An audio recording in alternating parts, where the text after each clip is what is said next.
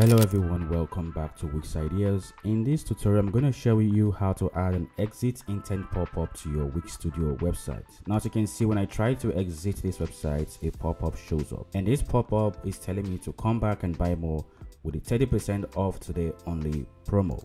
Now, you can add any kind of information or message that you want your site users or customers to see before they exit your website.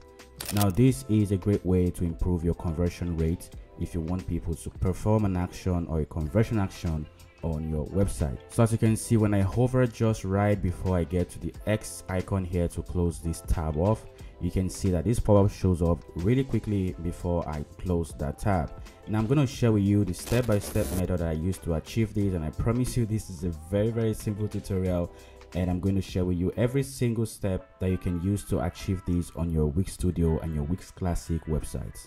Now, before we jump right into this tutorial, my name is Walter, and if you haven't done so, please don't forget to subscribe to this channel. This is going to be a massive help to my channel, and it's also going to get these videos across to all Wixers across the world. Now, without wasting any more time, let's jump right in. Alright, so this is the website where I'm going to be adding this feature to, and the very first thing I want to go ahead and add is a lightbox or a pop-up. Now, let's head over to this plus sign over here which says add elements. Now, over here we're going to head all the way to the layout tools.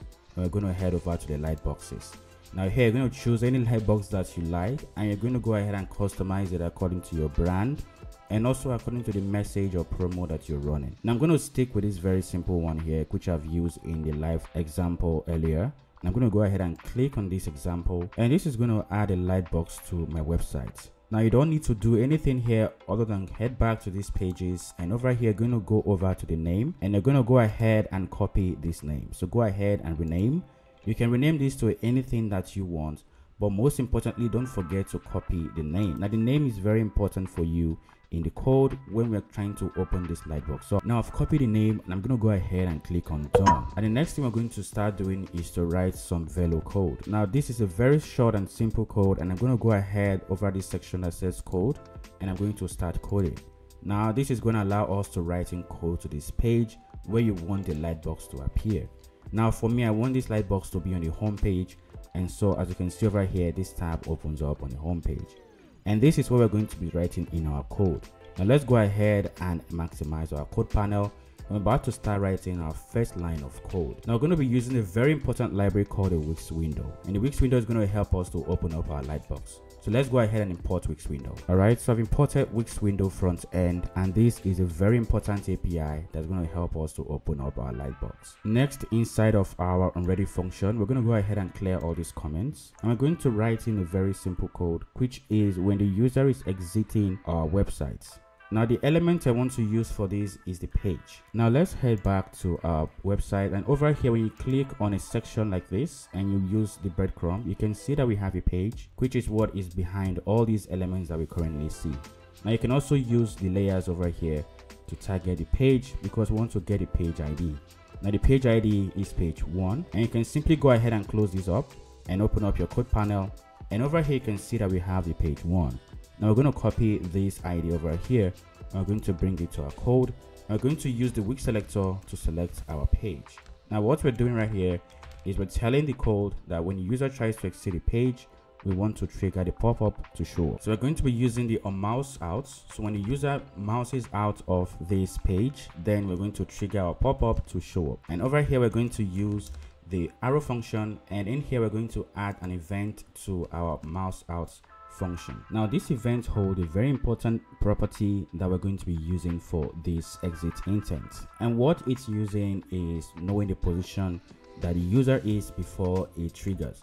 Now let's head back to this live site, and as you can see, when I hover just right about this section, the pop-up shows up. Now when you hover within the page, you can see that it doesn't really do anything except when you get to this level here, and this is where we want to show the pop-up just right before they get to the X here, and we show them a promotional banner. So what I want to do is to determine what position that the user is before we actually trigger the pop-up to show up. Now let's head back to our code, and in here we're going to use a property of the event. Now let's go ahead and actually write in a console.log so that we can actually know where the user is in the tab. So over here, I'm going to say where I am, and then I'm going to use a template literal to actually show where I am currently on the page.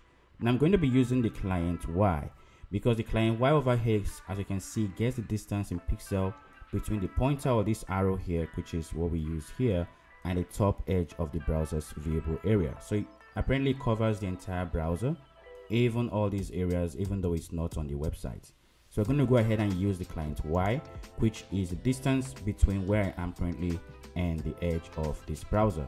So I'm going to go ahead and publish this and view this on the live site to know what position I am before I trigger the pop-up. All right, so I'm on the live site, and when I right click and head over to inspect, you can head over to the console, and over here you can see where I am, and you can see that these are different positions to know where exactly I am. So you can head all the way to this section, and as you can see, it says 28, which is the position where I actually want to be. Maybe yours might be different, but mine says something around 28. So what I want to do is to leave mine at 30. So I'm just going to go ahead and get rid of all of this. So I'm going to go ahead and use a condition here that if the event or where the user is currently, which is the client Y, is less than or equal to 30, let's just stick with 30. Then we want to use the Wix window to say Wix window.open Lightbox. And then here we're going to add in the name of our Lightbox. So if you remember, we copied the name of our Lightbox, and if you don't remember how to do that, head back to your pages, and over here in the Lightboxes, go ahead and click on your Lightbox, and then go ahead and click on these three icons or three dot icon here, and click on rename, and then copy the name of your Lightbox. Now just before we exit our Lightbox, there is something important that we need to do. You need to click on your Lightbox, and over here at the set triggers, you're going to click on that, and you're going to set the automatically displays to no. Now we're going to open these by ourselves using code, and if you don't set this to no, it's just going to open up when the page loads, and we don't want that. We only want to show this particular Lightbox when the user actually triggers it within the code. So let's go ahead and close all of this and head back to our page code. Now back here, I'm going to go ahead and paste in the name of my Lightbox, and this should be exactly what we want it to do. Now we're going to go ahead and test this out. So let's go ahead and publish our website and also view these on the live site. All right, so this is our live site, and we're about to start testing out what we have added. So when the user gets to this area of the page, you can see that the Lightbox shows up. Now you can close this and try that again. As you can see, when I try to exit, it shows up. Now you might have noticed that at the very start, when I hovered around this area, it didn't show up as quickly as it did right now, and the reason is because the Lightbox takes a while to load the very first time that it shows up, and the other times the resources have been loaded and preloaded and it shows up pretty quickly. But there is a way that we can solve this, and we can solve this using a very important API. And the API we're going to be using is the prefetch page resources. And this is what allows our pages to load pretty quickly before the user actually begins to interact with it. So it won't take that long for when the user tries to exit the page the very first time before it shows up. So we can refresh this page and take a look at how it works again. All right, so this page has been refreshed, and we're about to test it out the very first time. When I try to exit, you see the pop-up doesn't show up quick enough before I reach the X icon, and this can discourage the site users. They might not even see the pop-up before they get to the X icon to close the tab. So what I want to do is to use this API, which is the prefetch page resources, to prefetch the Lightbox resources and make sure that it's loaded before the user actually triggers the pop-up to show. All right, so we're going to head back to our page, and here I'm going to go ahead and use the Wix site front end, and this is what is going to allow us to use the prefetch function. All right, so we're going to go ahead and add in the Wix sites front end dot prefetch resources function, and this function is going to take in an object that contains information for the Lightbox or the page. So let's head back to this API, and as you can see over here, we have Lightbox. The keys or the properties that we're interested in is the Lightbox, but we can also preload pages of our website. But what we need is the Lightbox, and over here you can see that we have two properties. The first one is the Lightbox, and the next one is the pages. And the Lightbox, if you have many Lightboxes, you can add the names inside of the array, and if you have pages as well that you want to preload, you can also add them inside of the array separated by comma, and these are the slugs of the page. So for us, we're all interested in Lightboxes, so let's go ahead and copy these Lightboxes here.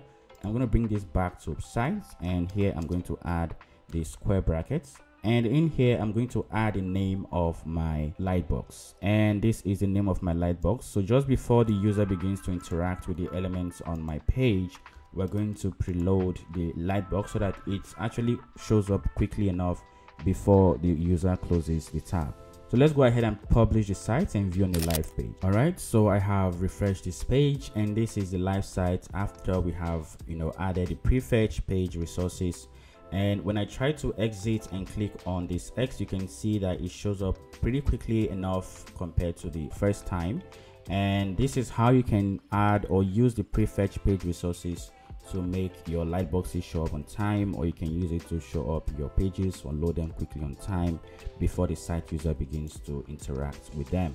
Now, as you can see, when you go ahead again to exit, it shows up even quicker than it was before. Now, this is how you add an exit intent pop-up on your Wix Studio and also on your Wix Classic site. If you know this tutorial was great for you, please don't forget to give this video a thumbs up. Don't forget to subscribe to my channel.